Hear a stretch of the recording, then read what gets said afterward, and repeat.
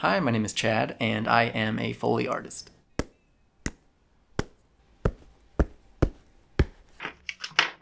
Foley is an acronym for, I believe, finding other believable sounds. Most of the time, I get to be creative with my choices, finding the best ways to produce the most authentic sounds.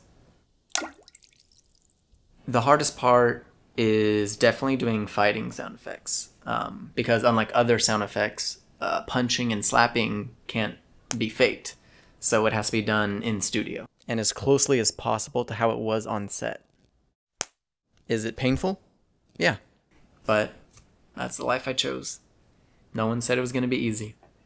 It's like they say, an easy job makes a man easy to fail.